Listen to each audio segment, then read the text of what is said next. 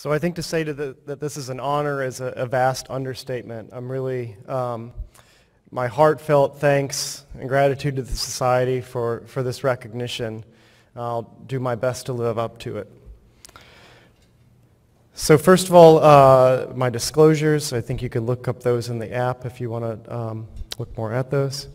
But I'm going to really jump right into my presentation with kind of the obligatory AAV introduction slide. I think most of us are familiar with AAV as a gene therapy vector, and if you weren't when you started this meeting, you probably are now.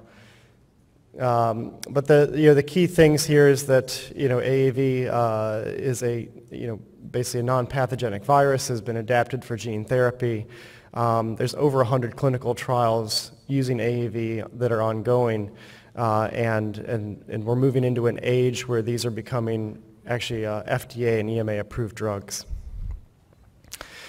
So my talk is going to really use AAV9 as a launching pad, and this is a disease or a vector that I think in a lot of ways has revolutionized our ability to treat a variety of diseases, in particular CNS diseases. And you can kind of divide CNS gene therapy into sort of the pre-AAV9 era and the post-AAV9 era. For me, this journey started, back about 10 years ago, and in 2011 we were one of, we came after Dr. Martina Barkett's lab and Brian Kaspar's lab to publish this finding that if you injected AAV9 intravenously, you would get broad transduction across the brain.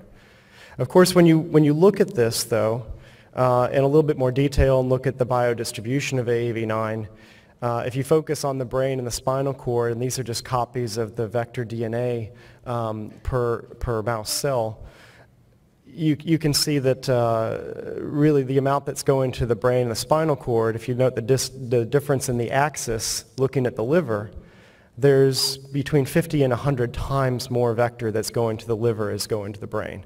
So in terms of targeting the brain, we are getting the job done. It is going in a dose-responsive manner. It's not targeting every cell, but it is pretty impressive. But it's still a reality that far less than 1% of the drug is actually getting where we want it to go. So this was published in we published our studies on this in 2011, and there are key things here. Where really there were limitations to this, and I know there are several clinical trials ongoing with AAV9 intravenously, but there are some logistical challenges like the high doses that need to be delivered, high peripheral organ transduction, and importantly, the exclusion of any patients that are coming into the trial with pre-existing antibodies. So, we took an early tack on this to try to say, how can we improve the results with intravenous AAV9? And conceptually, we were looking at, we could try to either modify the virus or we could try to modify the route. And of course, modifying the route would be a simple solution. And this moved us into doing intrathecal administration of AAV9. And it was really Mark Zilka at UNC Chapel Hill when I was there that taught us how to do this. And now we've gotten quite good at doing lumbar punctures in mice. It is challenging, but we're getting good at it. So this is just a quick look at, basically as good as it gets. This is AAV9 injected intrathecally in mice. Again, a lumbar intrathecal injection, and we have some histology images here and also the biodistribution data. And this is basically a dose in the mice that would correspond to, roughly a 10 cc injection in a human, so something that would be routinely done. And the concentration of the vector is close to 10 to the 14th per mil. So unless you start going to an atypical volume, this is really the most that we can deliver into the CSF space. And so you'll see a mixture of neurons and astrocytes being transduced. But the biodistribution of it, if you just look by gene copy number, we're treating the spinal cord very well. And in the brain, we're probably getting on the order of, at a very maximum 5 to 20% of cells. But if you look at the distribution of peripheral organs, now we're getting, a more even ratio of CNS transduction to periphery rather than this 100 to 1 or greater ratio from an IV route. So That's the results in mice. We worked with Nick Boulis very early to model these injections in pigs, 15 kilogram pigs, to model human injection. And in this case, again, it was a very good targeting across the spinal cord, particularly the spinal cord motor neurons and dorsal root ganglia. And in the brain, actually, we could get pretty substantial transduction. We moved this further into non-human primates, and this was published in 2013. And the take-home of this is that our findings were that intrathecal administration can overcome a lot of the barriers of intravenous administration. Namely, we can use a lower overall dose. We can avoid, at least lower levels of neutralizing antibodies in the serum that would be present more from natural infections of AAV. And now we have this more balanced pattern of transduction between the central nervous system and the periphery. But I want to say overall, I think that both the intravenous and the intrathecal route, both of them will get the job done. It's just a matter of dosing things properly and really considering things like manufacturing logistics. So I'm going to take a short segue. I talked about modifying the route of administration. My lab does do quite a bit of work trying to modify the virus, and like a lot of presentations during this meeting have been the focus of, we've been doing work on directed evolution for probably about 10 years now. And the track that we're taking is really the capsid shuffling version of directed evolution. So it's fragmenting the capsid genes with DNase, reassembling those in a somewhat random fashion, and then generating a library of, our library is on the order of, maybe 100,000 variants. Now, in terms of the input in that library, it's naturally occurring AAVs, and then it's rationally engineered lab strains, and then it's capsids that have come from previous directed evolution strategies. So, I think that we have a good diversity of different functional features that go into these libraries. And I was going to present, just a couple slides on some of the outputs of that library. One is, we have been doing work on developing new capsids for intrathecal administration of AAV. And this is just data. This is actually a collection that we did this screen about 4 or 5 years ago and generated a new collection of about 64 capsids. And this is just showing 10 of these that, at least in mice, are performing, the black bar on this graph is AAV9 as a reference. And so we've got a number of clones that are as good or better than AAV9 in terms of getting to the brain.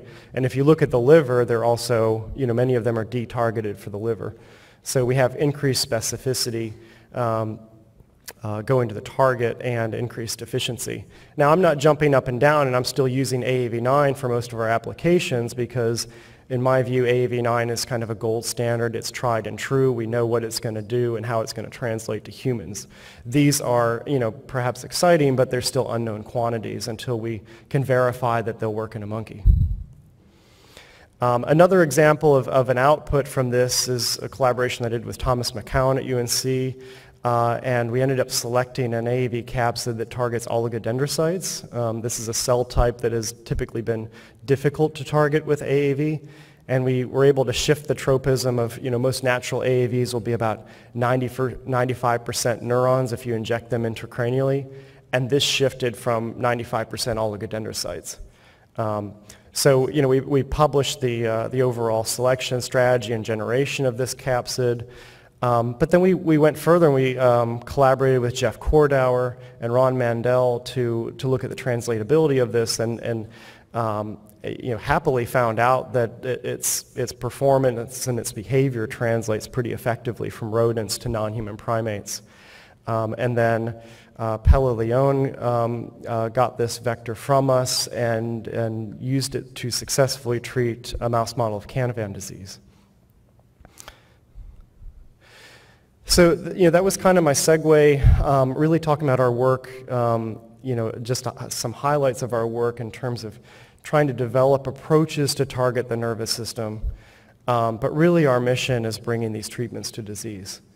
And all of our work with AAV is really to generate tools and generate approaches. But I can go back. I'm a PhD scientist. I'm a basic researcher. My background is molecular biology. I had no contact with patients, but in 2008, something happened that changed my life when I met this girl, Hannah Sames, and her parents, Lori and Matt, and that changed my life forever. And it was a situation where I was able to go back to the lab and not be able to promise anything except that we would do the best that we could. But I had the face of somebody in my head every day that I was working to help. So Hannah was diagnosed with a disease called giant axonal neuropathy. We're aware of less than 100 kids in the world that have this disease. But Hannah's prognosis was that she would lose the ability to walk, lose the function of her arms, lose the ability to talk and to swallow. And eventually she would die around 20 years old, most likely of a respiratory infection. And she was told that nobody could do anything about this. So Lori and Matt started this foundation, Hannah's Hope Fund, and to try to tackle this disease and try to change the future. So when we started this in 2008, the technology didn't exist to treat this disease, but we were embarking on a mission of hope. So here you can see the visual progression of GAN, and it's basically a loss of function disease, autosomal recessive disease of the GAN gene that encodes gigaxinin. When you're missing this gene, you get accumulation and disorganization of intermediate filaments broadly across multiple cell types. And the hallmark of the disease is that you get these giant swollen axons filled with neurofilaments. Let's see. So, we were really doing all of this work with AAV9 and developing these approaches to target the CNS with the express purpose of treating GAN. And so this is the approach that we ended up developing. It was packaging the gigaxinin sequence with a weak minimal promoter within a self-complementary genome, packaging it in the AAV9 capsid, and primarily our targets going in were to treat the spinal cord and the DRG, but we wanted to get as much into the brain as we could as well. And really, to some extent, probably every cell in the body needed to be rescued. We obviously couldn't do that, so we embarked on this as viewing this as a treatment, but probably not a cure.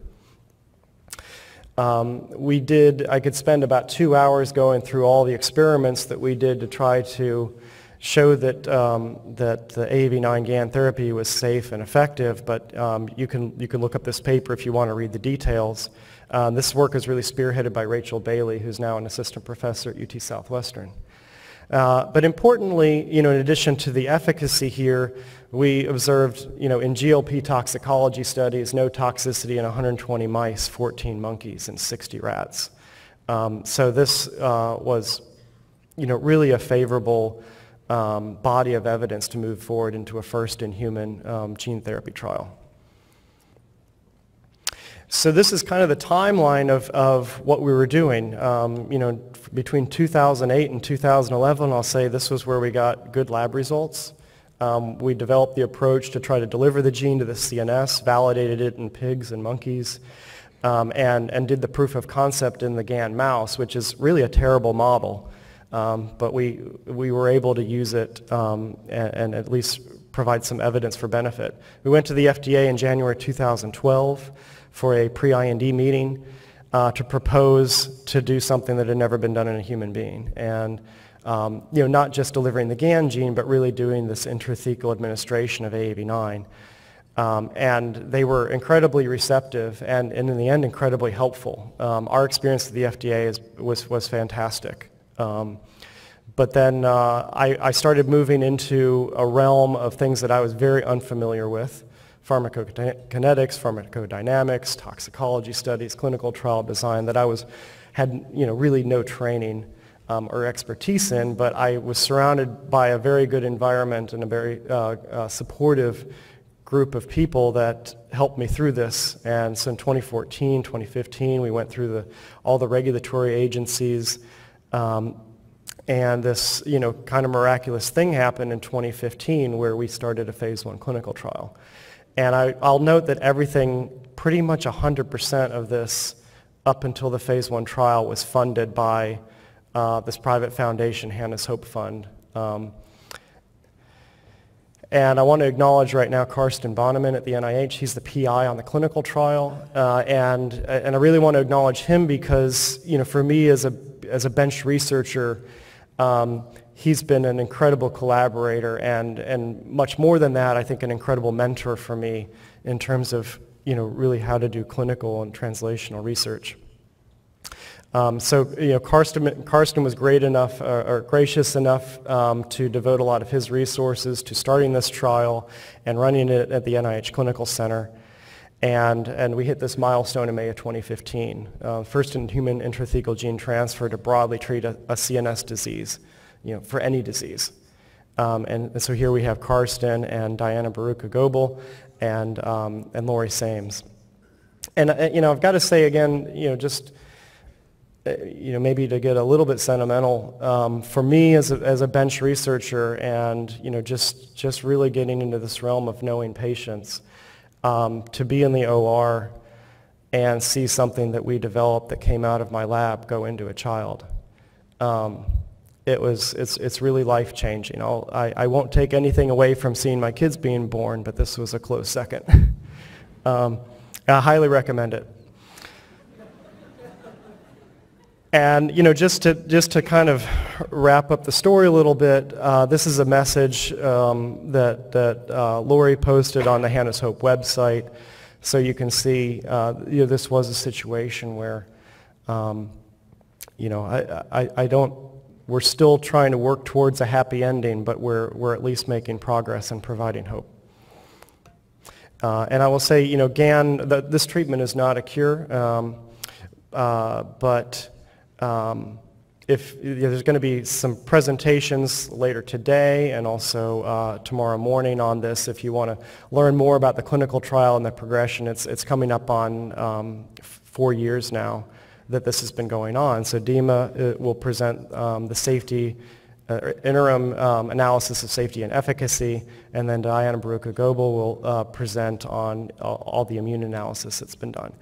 And I'll just say with this that this has been, not just an approach to try to treat GAN, but the information that we're learning from this trial, particularly around the safety and the immune responses, has really catapulted our ability to try to bring this as a platform approach to treat multiple diseases, and I'll touch on that in a little bit. So, how does this happen for such a rare disease? And I think this is something that we should all think about. And how, honestly, this usually happens. And I can say, how did it happen for such a rare disease is because of this woman here, who wrangled all the scientists, who organized the first ever international symposium on GAN, and invited the right people to that meeting to move this forward. But it also took a committed, supportive community of lots of volunteers that raised a lot of money. They raised about $6 million in 6 years for a small foundation in upstate New York. This is moving mountains. And unfortunately, this is the burden that often falls on parents of really sick kids. And when you talk about what this looks like and the reality of what this looks like, I can't fathom. And this is something I think we all have to keep in mind as we're doing our work, and a lot of our work is inspired by patients, and very often it's funded from patients and patient groups. And we have to remember all the effort and the sweat and the blood and the tears that go into every dollar that they raise, and we have to be good stewards of that. And we have to, honor them and be committed to their interests over ours. So what are the magic ingredients? If I can, just be a little grandiose here, is, in my opinion, link scientists and families. You definitely have to have compassion if you're in the rare disease space. Compassion won't do it by itself, so we have to know what we're doing. And you have to have accountability. And I think that if you have patients in your mind as you go to work every day, there's no better accountability. And obviously money has to come from somewhere. And often that's as big of a barrier as anything else. So this is some of my everyday inspiration, and these are diseases that we work on. These are families that I've come to know that are counting on us. And I'm just going to make a statement now that on this slide, so 3 of these kids are no longer with us. Because despite our best efforts, we can't move fast enough. But we're going to keep move on so that all of these families are still supporting what we're doing because they want to make sure that other families coming after them don't go through what they went through. So this is overall the scope of what my lab is doing. We're doing capsid development work. We're also doing a lot of immunology work, trying to understand immune responses. But this is kind of our pipeline of all the different diseases that we're working on at the moment. There's probably about 5 or 6 diseases that we're really thinking hard about whether we can take on in addition to this. But you'll see, GAN is the thing that blazed the trail. It's in clinical trial for 4 years, but now we have 8 or 9 other diseases that we're actively working to move into a clinical trial based on encouraging preclinical data. And then a pile of diseases kind of on the discovery side behind that. So what I was going to do for the rest of this is rather than go through all the data on all of these, which would take forever, I want to highlight, because almost all of these in the IND enabling, we have there's people from my lab and our collaborators that are presenting this data. So I'm just going to kind of give a highlight on each one of these, and some of these presentations have already happened. You can stream them if you want, but this is, the first disease is aspartame-glucosaminuria. This is lysosomal storage disease, and this is just data that was presented yesterday by Xin Chen in my lab that shows kind of a nice dose response of long-term persistence of gene expression after the one dose in pre-symptomatic or post-symptomatic mice. And importantly, looking at the toxic substrate that accumulates, we see a nice dose response reduction of this. We're also working with the laboratory of Jagdeep Walia on Tay-Sachs and Sandhoff disease. It's actually one vector that will treat both of those, and then another vector that would treat GM2 AB variant form of GM2 gangliosidosis. So there are 3 posters. 2 were presented yesterday. Another will be tonight if you want to go by and check those out. But it's really showing nice long-term correction of GM2 gangliosidosis, behavioral improvements, increased survival, and also working towards immune tolerance, because these mice do mount an immune response against the hexasaminidase that's being expressed. So we've been trying to manage that in the mice. There's also, doing work with preclinical gene therapy for Charcot-Marie-Tooth disease, type 4J. No disease has ever had a worse branding problem than Charcot-Marie-Tooth disease. Has nothing to do with teeth. But this has been a really outstanding collaboration with Jackson Labs, where basically they had the mouse model. We worked with them to design this study, and they carried it out and have done an absolutely fantastic job with it. This is a really severe mouse model. I think the median life expectancy of these mice is something about 30 days.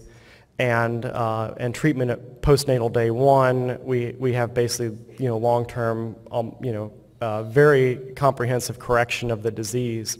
And when we treat mice that are really very symptomatic at 7 days old, then we see a nice extension of survival, but again, not a complete rescue. This is a challenging disease because the gene is too big. It requires a single-stranded AAV genome, which is less efficient. And again, this mouse model is very aggressive. There's also a disease called multiple sulfatase deficiency. I think we're in the, maybe 2 or 3 dozen patients that we know of in the world right now that has this. There are certainly more than that, but this is a very severe aggressive disease in kids. And the mouse model is also very severe. The median survival of these mice is about 11 or 12 days. But this is just a survival curve where we, again, the median survival is 11 or 12 days. We treated them at 7 days old, and we're getting a very nice rescue of this disease long term. And I should say, this also included treating wild-type mice with high doses of the vector, and it has a very good safety profile thus far. And this is, I should say, this is Rachel Bailey that will be presenting this Thursday morning. This was presented yesterday, but this is intrathecal. This is moving, these were all sort of single route administrations. We were doing work with infantile neuronal ceroid lipofuscinosis. This is the most severe form of Batten disease. And this has been a very, very large study. It's been going on for quite a while, where we moved into doing intrathecal injections, basically reaching the maximum dose that we could by that route, and then moving into doing combinations of IV and intrathecal dosing as a way to continue to dose escalate. And this is something where, if in pre-symptomatic mice, we can get very good extension of survival, getting close to normalizing survival in these mice with accompanying behavioral improvements. But the mice treated post-symptom onset has been a real challenge, and the combination dose actually had, this is that pink line, really had a substantial increase. And it was just a doubling of the dose. We just split it between intrathecal and intravenous. And then there's two more things that you can go and hear more information about, and they're both large animal studies. So everything that I've presented up until now, this is all in mice.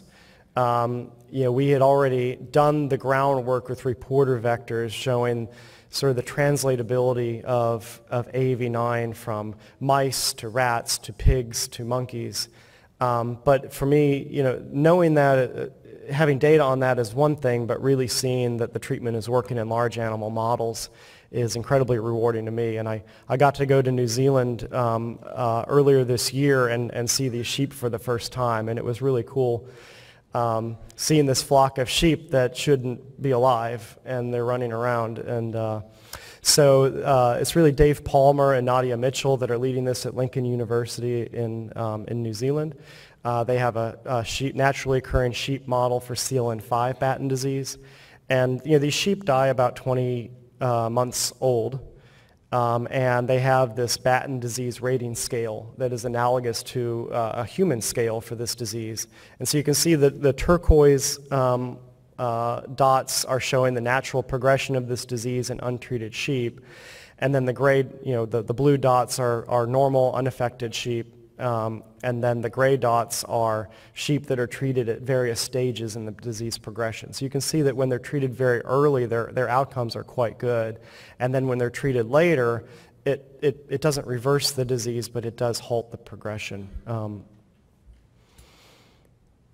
And then finally, the last thing that I was going to wrap up with is a talk that'll be later today that I think will be very exciting to see. This is Allison Bradbury is our collaborator at University of Pennsylvania that works under Charles Veit. And they have a canine model of Krabbe disease. And so we've been doing work with them. We designed an AAV9 vector carrying the GAL-C gene that these dogs are missing. And in this case, the dogs, normally their median survival is about 16 weeks, and now we've got initially 4 dogs at 1.5 years old with no symptoms. But the limitation on this is that if we lower the dose or if we treat the dogs later, it's not fully effective. It's actually much less effective. And so this is a theme that is recurring across a lot of the diseases that I work on, where it really is very critical to try to treat early. And I wrote a commentary about this a couple years ago that I think the gene therapy field needs to be really, really friendly with the newborn screening field for a lot of our treatments to be as good as they can possibly be. So I'm just going to end off with a couple of slides, one just talking about rare disease, and I hope a lot of people recognize this, but I think it's worth saying. We're all working on genetic diseases, and almost entirely these fall into the rare disease spectrum, but this is over 7,000 rare diseases. This number grows every year as I think all the human genomics work gets more comprehensive. But collectively about 8% of the U.S. population will have one of these rare diseases, and 80% of them are genetic. So this really falls under our responsibility as a society. There are other ways to treat these diseases, but 80% of them are genetic. This is gene therapy. This is our responsibility. I think what makes this really difficult is that 50% of these patients are children, and 30% of those children will not live to see their 5th birthday. These are really difficult numbers. Further, less than 5% of these have FDA-approved treatments. So this is our responsibility. We need to do the best that we can. We have a lot of limitations of the technology that we have, but it's getting better. I think there's about 6,000 people, if I heard right, that are attending this meeting, and there's 7,000 rare diseases, so let's go to work. All right, so my approach on this, how do you tackle 7,000 rare diseases that affect 1 in 10 Americans at some point in their lives, is one disease at a time. How do you eat an elephant? One bite at a time. How do we tackle a problem this big? One disease at a time. But we do this by trying to develop platform treatment approaches that can go across dozens or even hundreds of different diseases. And I think this is how we can really tackle this problem and create roadmaps for how people can just pick up a genetic disease, look to see if it makes sense, and there's just certain steps that have to be followed. And I think that this can become easier and easier as we go along if we work together. So I want to end off right now acknowledging my team. There are a lot of people that I need to acknowledge, but first and foremost, these are the people that make me look good. They're incredibly dedicated, incredibly hardworking, and I think probably smarter than I am. And I have a number of people that aren't pictured. We do have a vector core that I'm building at UT Southwestern that will include GMP manufacturing, and this has been an incredible undertaking and endeavor. But I will say, our group kind of can't grow fast enough with everything that we're trying to do. So we are growing, and I'll make a plug. We have positions available in the research lab and also in the vector core. If you want to come to Dallas, the cost of living is pretty good. And it's not all cowboys and rattlesnakes, I promise. But also I want to acknowledge, like I said, there's a lot of people that have contributed to this. I like to think that I play well with others. I came from UNC Chapel Hill. I want to acknowledge my mentor, Jude Samolsky, who provided an outstanding training environment for me. The different collaborators that I'm still interacting with there. Of course, my NIH collaborators on the GAN trial, Jackson Laboratory. It's been a fantastic effort working with them. Lincoln, Kingston, University of Pennsylvania. I want to acknowledge Nick Boulis and his team at Emory to help us with those initial pig studies.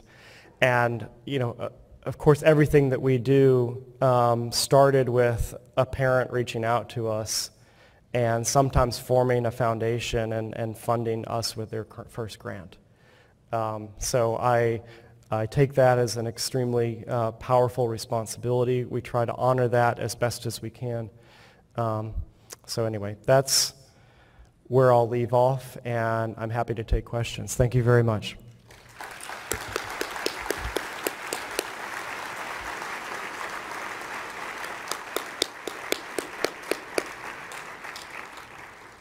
Thank you very much. Thank you, Steve. Thank you very much, Steve, for this outstanding lecture. So now floor is open for any questions for Steve. Hello. Wonderful talk here, this side. Steve, so one question for the intrathecal injection. A lot of time we were asked really how many cells are really infected. What's the percentage of the cells are infected that could give the minimal effective therapeutic effect? Well, I think that's entirely disease dependent. And I think there's also a big difference when you talk about a therapeutic effect versus a cure. And a therapeutic effect is a very sliding scale from a minimum effect that you can detect to something that is actually transformative and life-changing. So in terms of what percentage of cells that we're targeting in the brain, you know, if I had to put a number on it, I think with AAV9 we're not getting higher than 20 or 30% at the maximum. And if you have a secreted protein like Krabbe disease or AGU or CLN1, I think that, you know, if you target 5% of cells and you get the expression right, I mean, you might be able to comprehensively treat everything. But diseases like GAN, where there is no cross-correction, are much more difficult. So I hope that answers your question. Okay, thank you.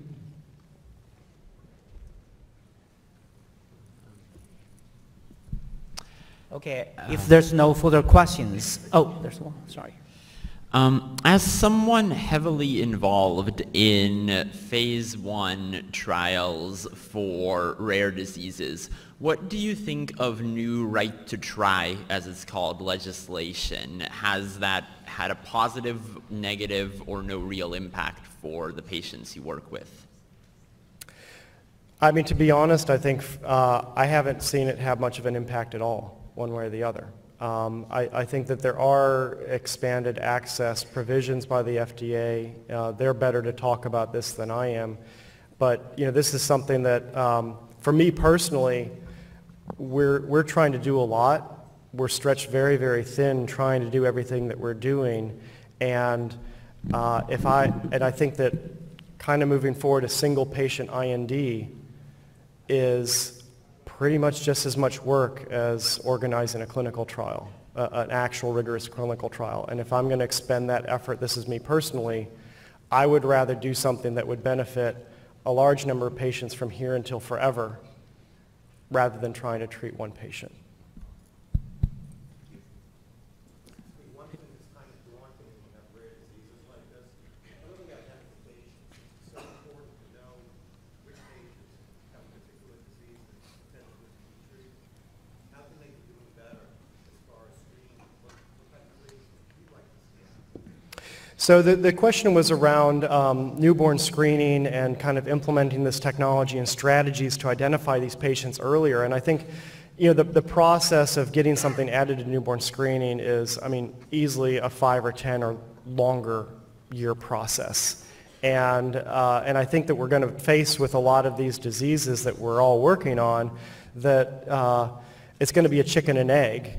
You're going to have that evidence for that early intervention is really important, but it's going to be really hard to get that evidence unless you have newborn screening or early diagnosis. And so, I mean, I'd love to see some thoughtful conversations and sort of strategic thinking around how to do this, even to do pilot studies, because right now I think we're limited by you know, maybe we identify a younger sibling or something of these like infrequent events that happen where we have this opportunity to treat children before symptoms, but it's really critical. Yeah. Hey, Steve, thanks for the shout out. It means a lot. I just wanted to kind of augment what you said about right to try, just so people understand. Right to try applies to situations where phase 1 has already been conducted and therefore the therapy's been proved safe. At that point, the legislation kicks in. So I agree with Steve, phase 1, you don't have that option. But if you want to open expanded access and you want to do right to try, really what's going on now is the legislation exists.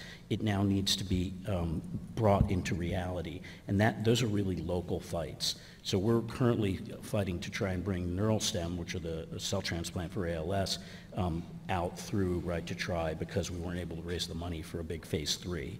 So, it is viable, but it really involves finding the right people to push it on a local level. Yeah, and obviously when you really talk about, say you have encouraging phase 1 data, showing safety and some efficacy. This is a situation where expanded access is really meant to apply. But in a lot of the cases, we're really struggling to manufacture what we need to support our clinical trials. And even if we wanted to, there's usually not excess vector laying around to treat patients through expanded access. So, I mean, I think everything that is being presented this week and everything that everybody's working on, from manufacturing and new capsid development to strategies for clinical trials, I mean, all of these things all work together to solve these problems. And I don't know, it's great to see everything that's happening. I think it's a bright future, but it's never going to come fast enough.